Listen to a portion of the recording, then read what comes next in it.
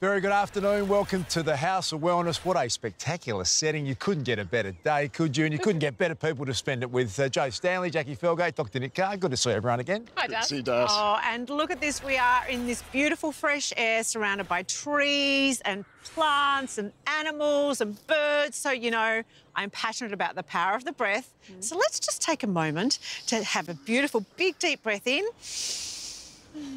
And out. How is that for calming the farm? Oh, boom, boom. It doesn't feel good. But I've got a little stat for you. Did you know that we actually breathe around 22,000 times a day without even realising it? But if we consciously slow down and actually take a breath, Dr. Nick, it can be really beneficial for our health. It's true, Jack, and it's pretty incredible because every single breath we take affects our nervous system. And if we learn to control it well, it can actually help reduce things like stress, anxiety. It can make us more alert, and it can even give us that little immune boost. Lovely. And Nick, breathing techniques and meditation are often closely linked, and for good reason. As you just did off the top there, Joe, and you take a deep breath, it's amazing how it calms your nervous system. You feel less stressed automatically, and that's essentially what a lot of meditation and mindfulness techniques are trying to do, is to just calm your nervous system down and reduce stress. Oh, and the best thing is you can do it any time. I love to do a lot of breath work when I'm doing the dishes. Strangely, I need calming at that time, don't know why. I like it at the desk during the day, or, you know, the best time, I reckon, when you're in traffic, you know, in peak hour. You're sitting at the lights, you just... What a good use of time that is. You can take it anywhere and it's free. I need to do more of that. But when we actually slow down and we breathe and we're more mindful and we meditate, well, it can actually help migraine sufferers as well. Around about 5 million Australians suffer from migraines, 5,000,001 if you include me. And New York University has started a new trial with mindfulness-based cognitive therapy, showing really promising results. Nick never had a migraine, can't imagine what it's like, and clearly you understand it better than most, but the close friends that I have, how debilitating it is and how it can affect everything, your health, your relationships, and I'm not surprised that that study is starting to find those results. So again, when you think about meditation and the fact that it promotes better sleep, reduces stress, and there's no negative side effects, got to be a good place to start, doesn't it, as one of the things you could do to reduce migraines? Well, there are so many potential triggers for migraines, Darcy, and you're right, stress is certainly one of them. And the great news is that the results from this trial show that after just 6 months, people are getting fewer migraines and less intense with this mindfulness therapy. Isn't that amazing? You know, migraines affect millions and it costs the economy billions. Yet despite that, so little is known about its exact impact on sufferers and society. Well, it's hoped all of that is about to change. There's a new study spearheaded here in Melbourne. 20,000 homes are taking part, and it's hoped it'll take the pain out of migraines. So, Dr. Foster, what is a migraine? Medically, when we say migraine, we're actually referring to a very specific type of headache. Typically, migraines last between 4 to 72 hours. Pain, obviously, is something that's common for all the headache conditions, but a migraine pain tends to be a throbbing, pulsating pain. Often that intense pain is not the worst part of it. It's often the accompanying symptoms. People can have a lot of cognitive fogging during an attack.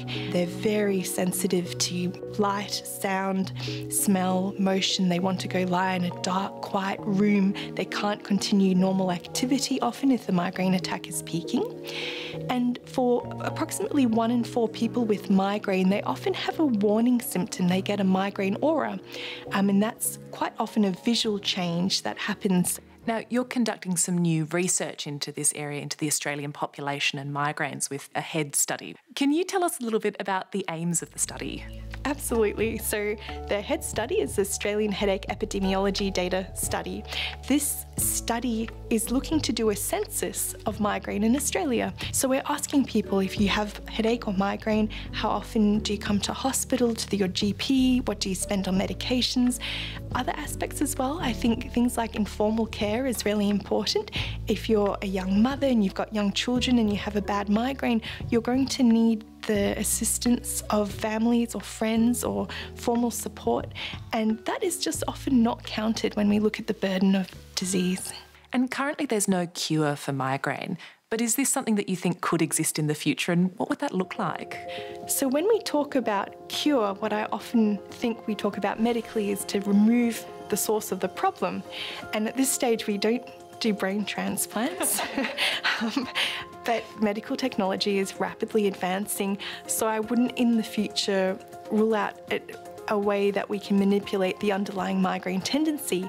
However, for now, we have made some really great breakthroughs scientifically in recent years in terms of managing migraine attacks. We're beginning to find effective medications. Most excitingly, new to the market are calcitonin gene-related peptide monoclonal antibodies. So It's a mouthful. It's a mouthful. It's a therapy that has been specifically designed to attack or work on a particular mechanism that drives migraine. I've seen it have a really tremendous change in how people's experience of migraine is. And you can find out more about the AHEAD study by heading to the Monash University website.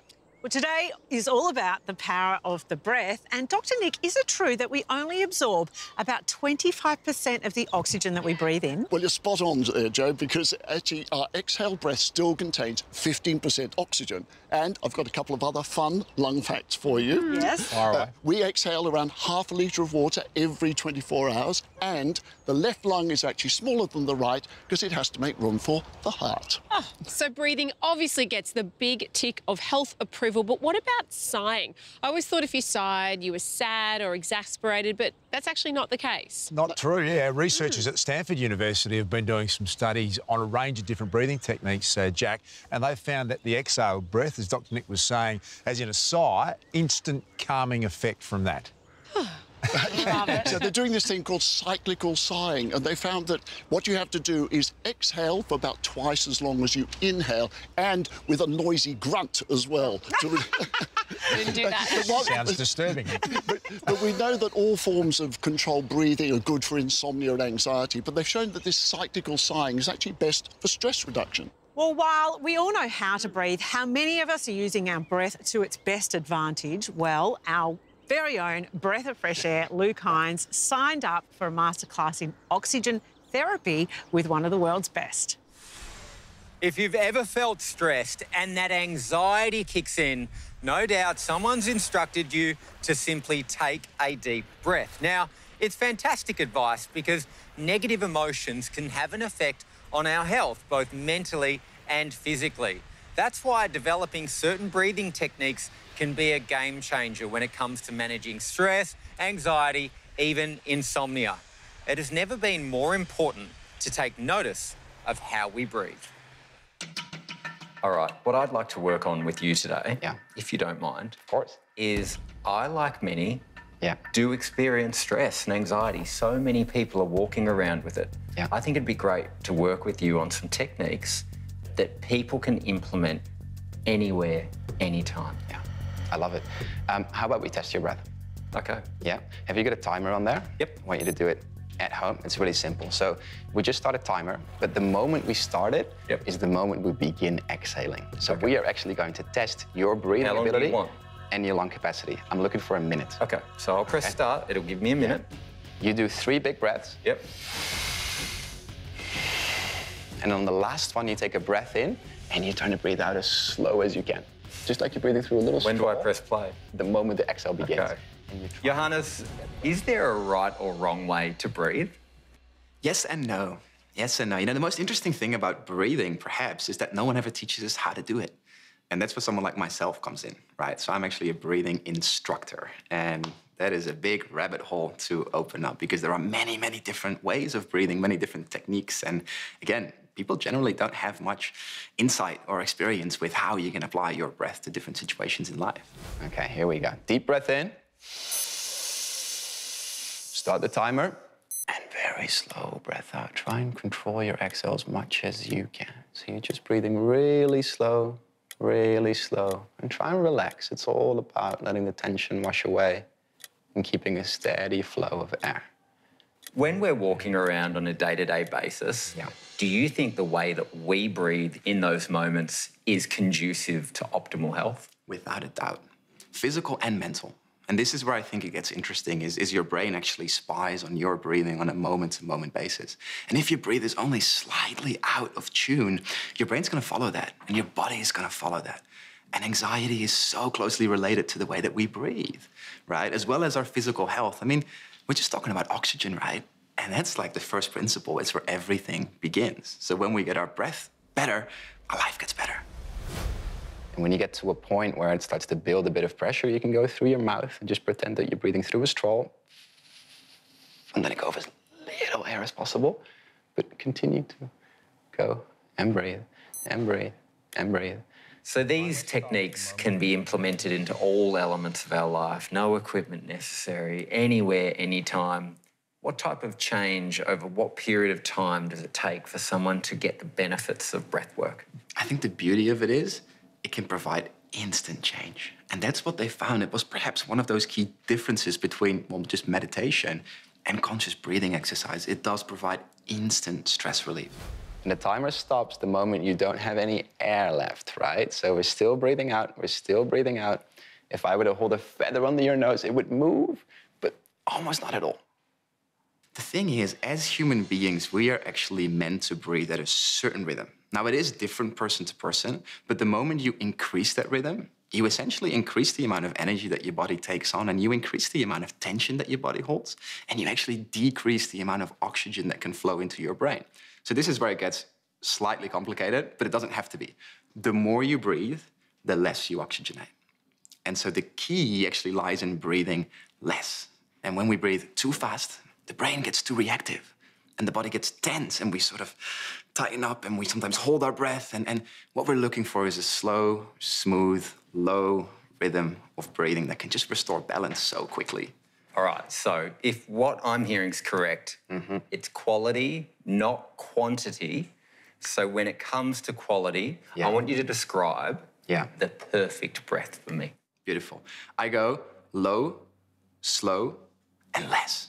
So low being we're looking to breathe using our diaphragm. Yeah, so just a very simple diaphragm one. Right here. Diaphragmatic breath. It's a beautiful sheet of muscle that's actually sometimes overlooked, but it might be one of the most important muscles in the body. It's what's holding you upright right now. Oh, thanks, diaphragm. It's moving all your organs, and it's massaging everything in there, and it's really creating this mobility for you to... I think about breathing a big free breath is living a big free life. Right? Oh, I love that. So opening up your diaphragm just creates a bit of space for your body to actually do its thing. So yeah, you got it already right there. One little trick I say to people is pinky in the belly button, thumb in the sternum, and what you notice is when you're slumped. Oh. But then when you stretch that out, you see how you naturally course correct? Yes. A couple times a day, breathing low. Okay. Next up, breathing slow. Okay. Simplest way to do this is to make sure that you're breathing through your nose. And this is probably the one thing everybody can take on is please, please, please, as much as you can, breathe through your nose. That's what we're designed for as human beings. And when we don't, when we breathe through the mouth, our airways close.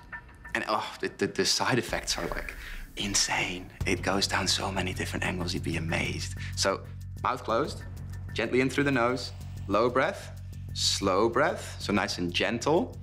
And then the idea is that you breathe less. So over the space of a minute, we're looking to breathe about 10 breaths. And I'll tell you, the pattern on average for people is more like 20. Keep going, keep going. Start switching to the mouth when it gets hard, All the way, all the way, all the way, all the way, all the way, all the way, all the way, all the way, all the way, and stop. 55 seconds. Close. So the goal is to get to a minute? And what's a minute say? 2 minutes. 2 minutes? Training. And that's how it's done. So this is the thing. Your breathing is actually super malleable. Yeah. It's plastic in its nature. Both in the brain and in the lungs. I started to panic. And it will show you those feelings as well. But that was pretty good, I gotta say. That was pretty good. So that gives me a bit of an indication of where we're at and how we can improve. Okay? Bada bim, bada boom. Johannes is absolutely brilliant. He has got so much wisdom when it comes to breathing techniques. We're going to be bringing you part 2 and part 3 of that interview in the coming weeks. So stay tuned for that. We'll be back right after the break.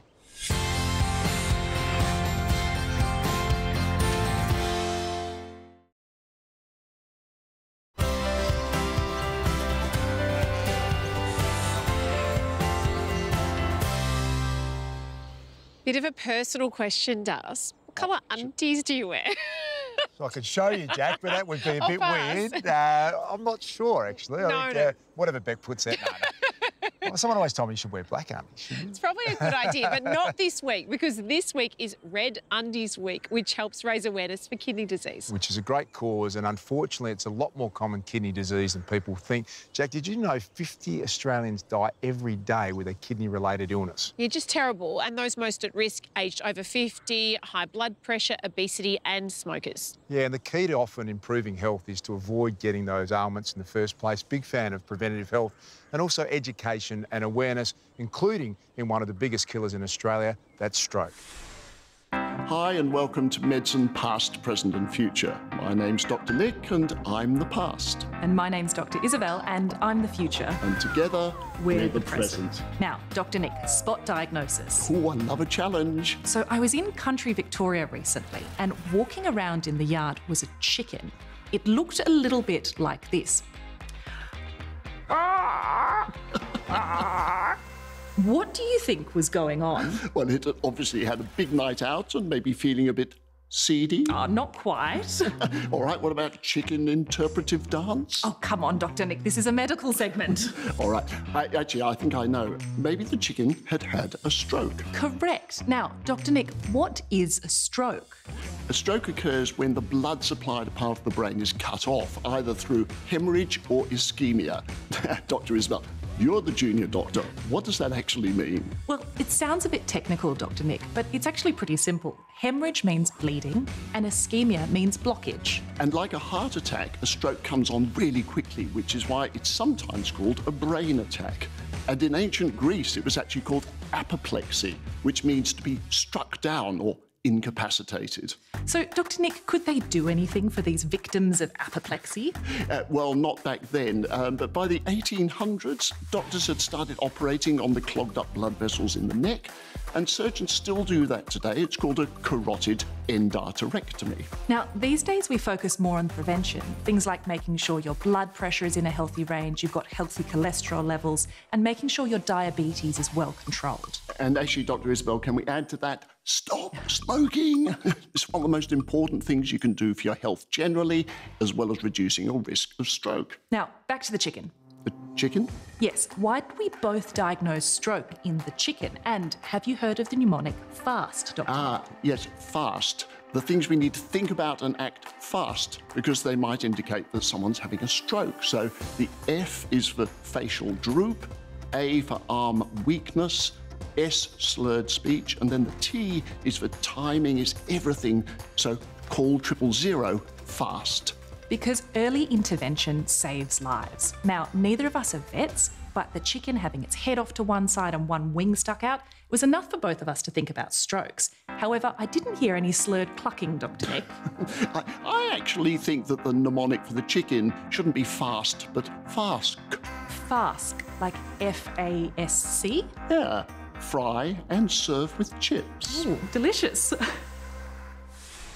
Great advice there, Dr. Nick, alongside your daughter Isabel, on how we can prevent one of the #1 killers in this country. Now, Dr. Nick, I know that you are a huge advocate of giving up smoking, and so you must be really thrilled about the recent vaping bans. Yeah, this is huge news, Jo, because they haven't set a date yet, but pretty soon the only way you'll get a nicotine vape is on a prescription from your pharmacist. Now, we know that vaping can help people who smoke give up that revolting tobacco, but there's been this massive rise in vaping amongst kids, and so anything that stops them getting those health risks of nicotine addiction, lung damage, got to be good. Oh, look, as a parent of a teen, I am absolutely thrilled because vaping is everywhere. 1 in 16 teenagers have vaped, and e-cigarettes advertising is all over TikTok, which is, the #1 social media platform for teenagers.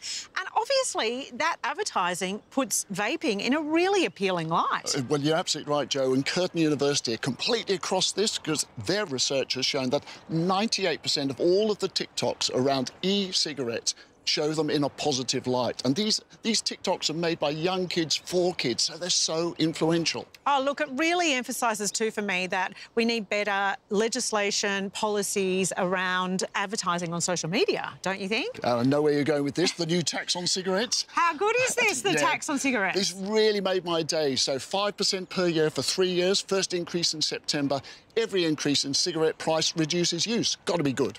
Well, give me some big, deep breaths with some fresh air any day, which, of course, is one of the key features of yoga. And I went along to a special session to check in on my breath and chakras.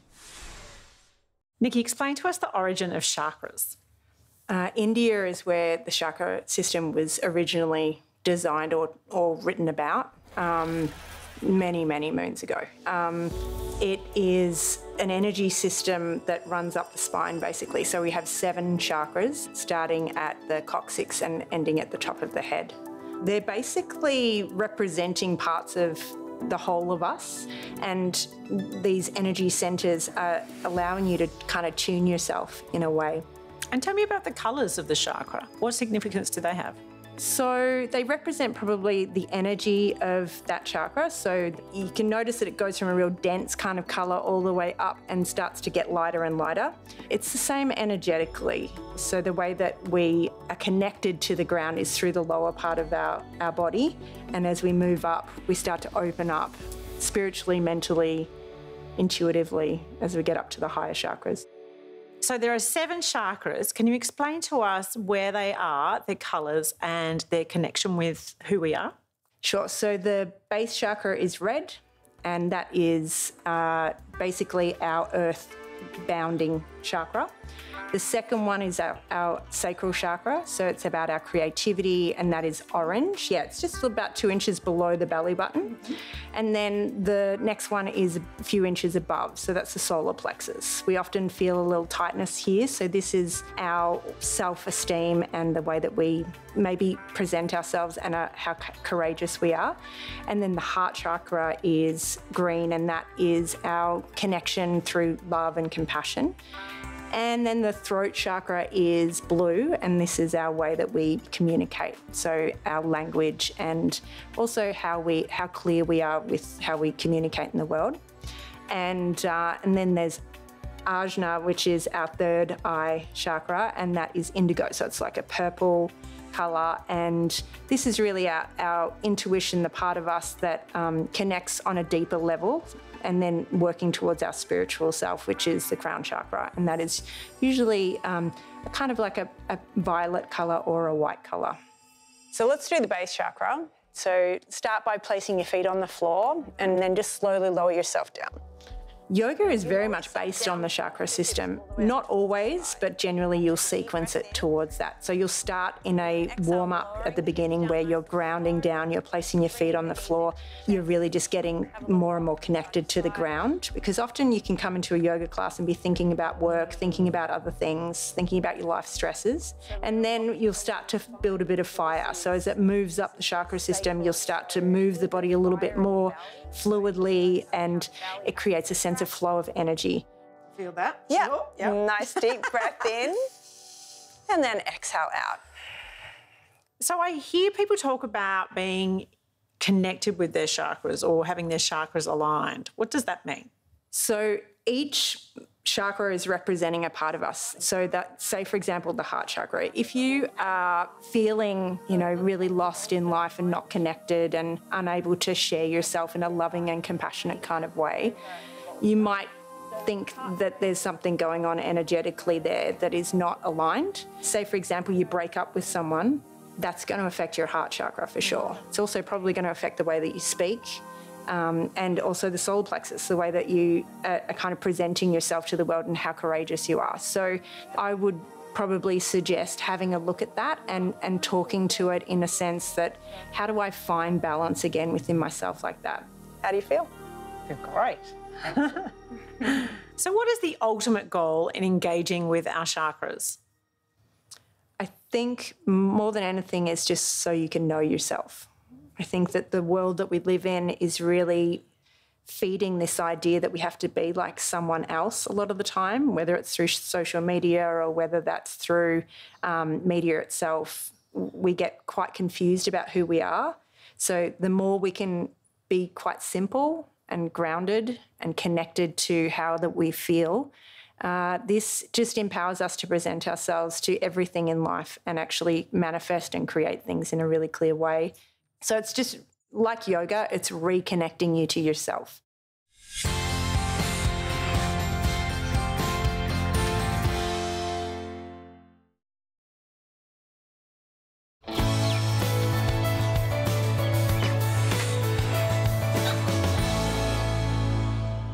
Dr. Nick, it is peak flu season at the moment and already cases are higher than this time last year, and that's got the experts really worried. Yeah, because flu season normally runs sort of May to October with a peak to July, August, but 2023 so far turning out a bit different. There have been 32,000 cases so far. That's 5 times higher than last year, which I guess brings me now to the flu jab. And should kids under 5 get them? Yeah, well, absolutely right, Jack. So 6 months to 5 years are at high risk, as are the elderly, but also, funnily enough, pregnant women. So getting a jab during pregnancy protects her and the newborn baby. So if you haven't had your flu shot yet, get on and do it. Well, Dr. Nick, we are all about keeping our families happy and healthy, and your family is working to do just that. Yes, well, as we saw earlier, I often appear on the show with my doctor daughter, Isabel. That's right. Well, she's now popped down to the Alfred Hospital for a chat with her aunt, my sister-in-law, about her work with a life-saving registry.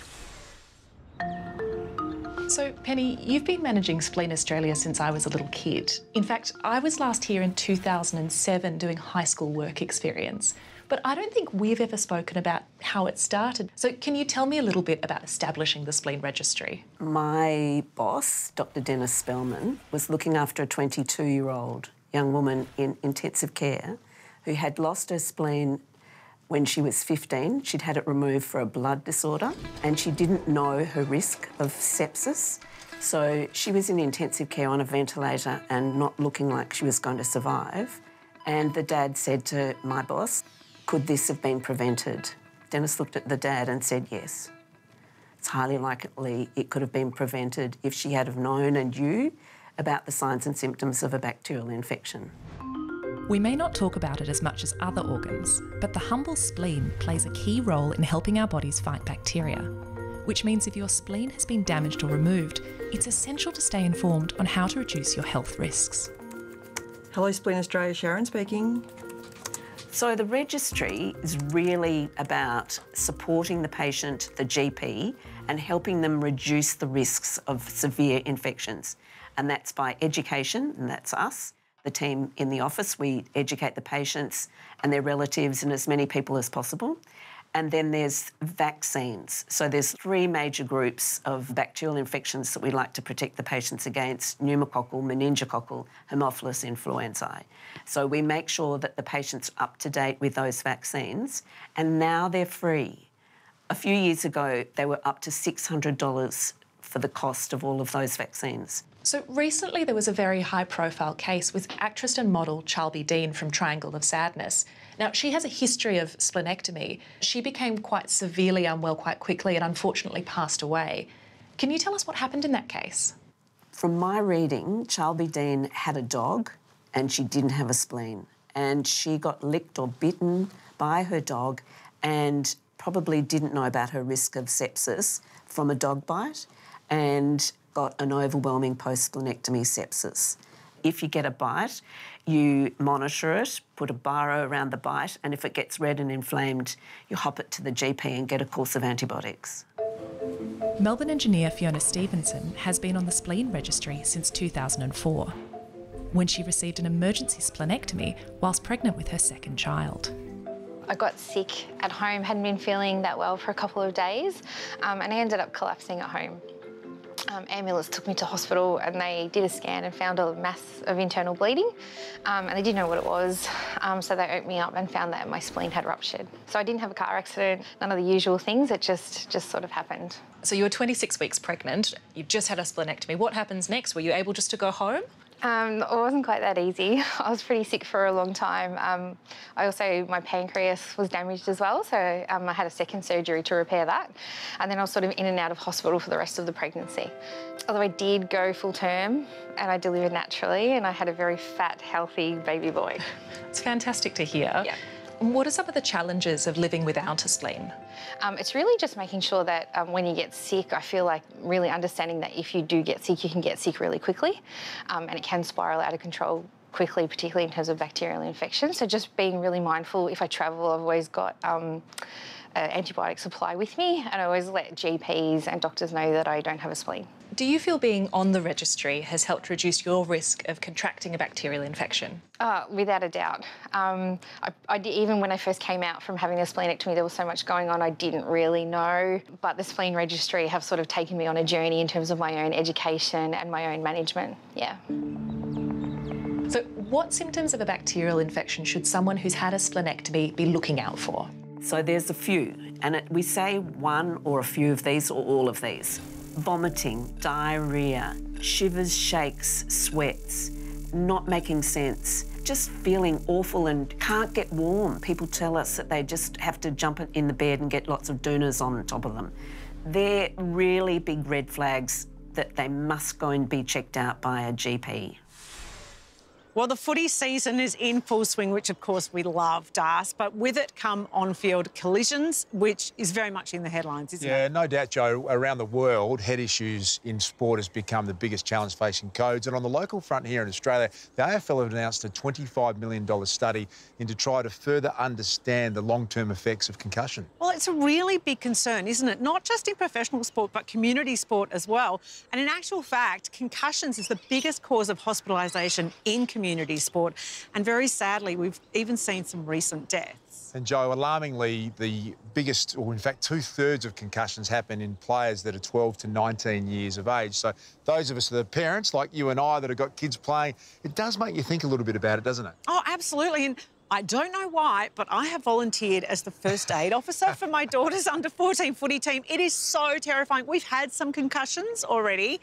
And, you know, it's made me really interested in this local Victorian footy club, the Trentham Saints, who have actually made wearing helmets compulsory for under-11s and under-14s. Now, helmets don't prevent concussion, but they can protect against more serious head injuries. Yeah, and I've seen a bit of this as well, Joe, where some clubs make it compulsory for helmets to be worn. The research is a bit interesting on this because there is a thought that actually concussions, as you said, aren't prevented by helmet use.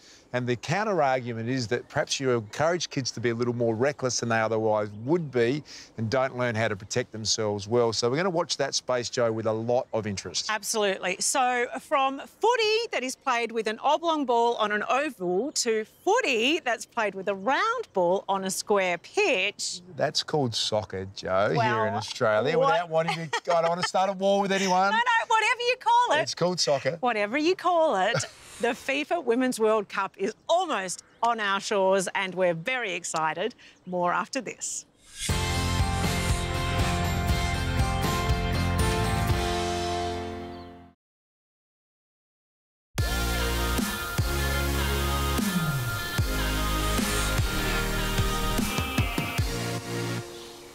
It's cold, it's raining, and it's getting dark early. It's the perfect time to seek refuge inside during winter. But this can mean a whole new set of new triggers to cause those familiar and frustrating symptoms. Ru, what causes allergies? Allergies are typically nothing but an overreaction of one's immune system when the body comes in contact with something called as an allergen or a trigger. When you take in or inhale, or when the allergen comes in contact with the skin, it actually starts a biochemical or releases a biochemical histamine. What are some of the symptoms of allergies? Could be sneezing, runny nose, itchy throat, watery eyes. 20% of the Australian population actually suffers from allergic rhinitis or symptoms of allergies. But the alarming fact is 35% of them are letting their symptoms go untreated. I'm familiar with pollen as an allergen, but what are some other allergens that cause these symptoms? Pollen or spring pollen is typically associated as hay fever alone, but there's something also called as the dust allergens or indoor air allergens. The dust mites usually flourish in the coastal humid areas, and around 85% of the population resides within 50 km of the coast, and therefore the dust and the dust allergy is really prevalent. When you try and dust stuff and clean your house, the house dust mites or the dust really stirs up. It actually exacerbates the symptoms of indoor air allergen. But there is relief, and there are second-generation antihistamines which latch onto the cells and then sort of mitigate the symptoms of allergic rhinitis caused by house dust. So what I'm hearing you saying is I can do less housework from now on? Telfast 60 mg provides fast, non-drowsy, 12-hour relief from dust allergies. Joe, you, me, the entire country, we've all gone footy mad, soccer that is, as we count down to the 2023 FIFA Women's World Cup. I cannot wait, Jack. It kicks off on July 20 with Australia and New Zealand sharing hosting duties. It's the first time a senior FIFA event has been held in either country. 32 teams will go head-to-head in a dazzling sporting display, but it's also a really important moment for inclusivity in sport, particularly for our female stars of the future.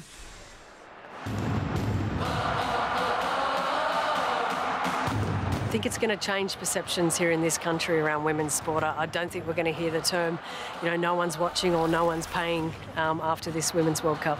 Australia is a great sporting nation, and sport is something that unites the country and brings us all together. I think attitudes need to shift, and thinking around women's sport and the return on investment for women's sport, that's going to change after this. For us to be able to, truly be an inclusive sport, we need to think about how we reshape the sport for women and girls, and that's really our Legacy 23 plan, what it's about, and then thinking about the many, many levers we need to pull to get there, and, the Matildas are a very big part of that for us. I mean, filling stadiums, we're sitting here today, it's highly likely that Matildas' allocations for their matches will go in a matter of minutes. The work we've done with the Socceroos and Matildas, we have pay equity, we delivered that in 2019, was a real signal to women and girls that we are a sport right from grassroots, and if you're going to put your child in our sport, we're going to treat them equal, and for us it's about unpacking gender equity at all parts of the game.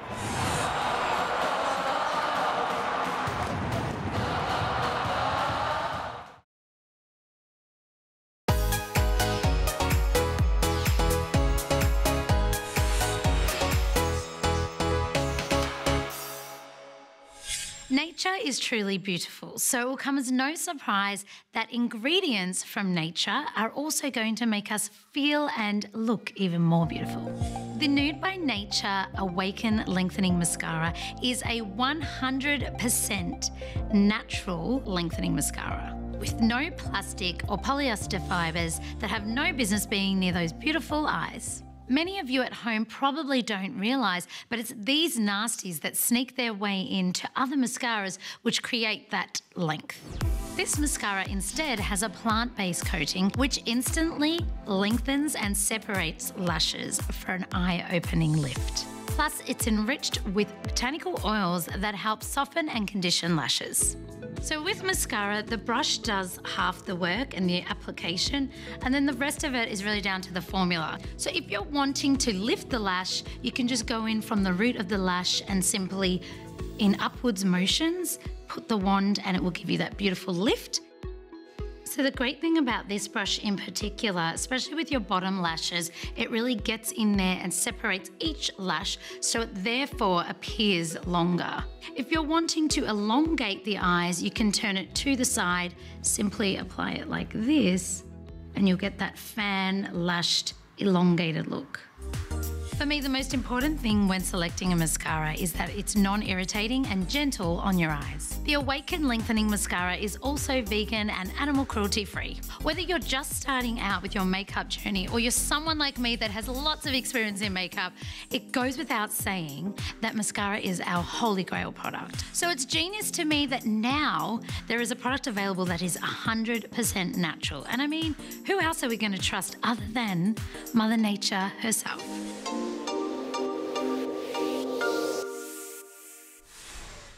Now, Darcy, I don't know if this is a little too personal, and I know it's not the top of your importance list. I'm worried. No, well, I've been noticing a little bit of salt and pepper creeping in with you there on your head. Thanks for the feedback, Joe. Feedback's a gift. My dad, Big D, was a bit of a silver fox early on, so I'm not uncomfortable with a few greys. You know what? I love a bit of salt and pepper on a guy, and do you know what else I love? I love that women more and more are accepting their grey hair and really embracing it, because why not? I think it looks gorgeous. Well, it's just a sign we're getting older, isn't it, Joe, which I'm comfortable with.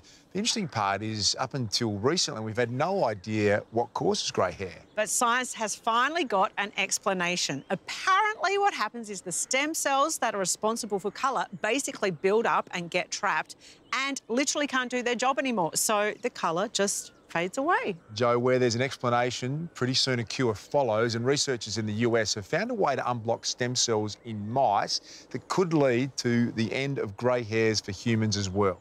Well, whether you choose to rock the silver or cover it up with 50 shades of whatever you like, there is a grey-looking mineral that we all need more of. Here's Hines and Zoe to tell us more. I don't like to play favourites when it comes to nutrients, Zoe, but I gotta say, zinc is definitely up there. It is big in the health game. And we happen to be using ingredients that will give us a boost of zinc, Lukey.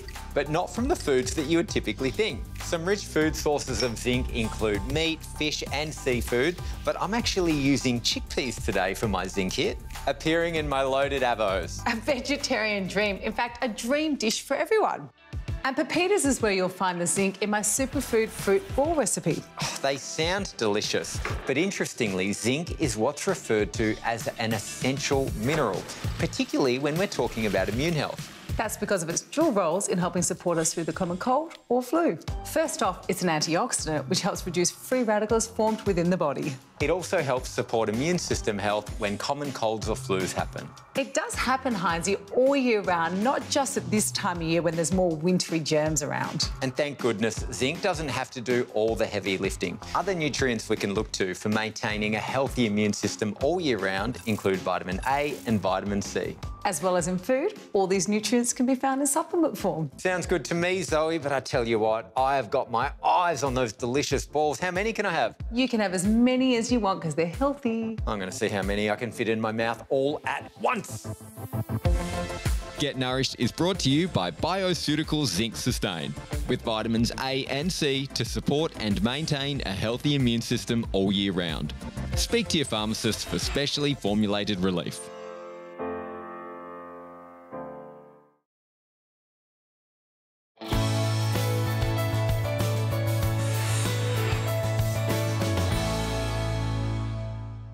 Well, before the break, we saw a potential breakthrough in preventing grey hair, Jo, which feels pretty timely for me. Yes, or perhaps we're choosing not to cover up our greys at all, which is exactly what the latest and oldest ever Vogue cover model epitomises. Oh, this is stunning. She's beautiful. Apo Wang Odd has just graced the cover of Vogue Philippines. And get this, 106 years old. Stunning. And the gorgeous centenarian is actually the oldest Filipino traditional Kalinga tattoo artist, which means hand-tapping tattoos with bamboo and coal.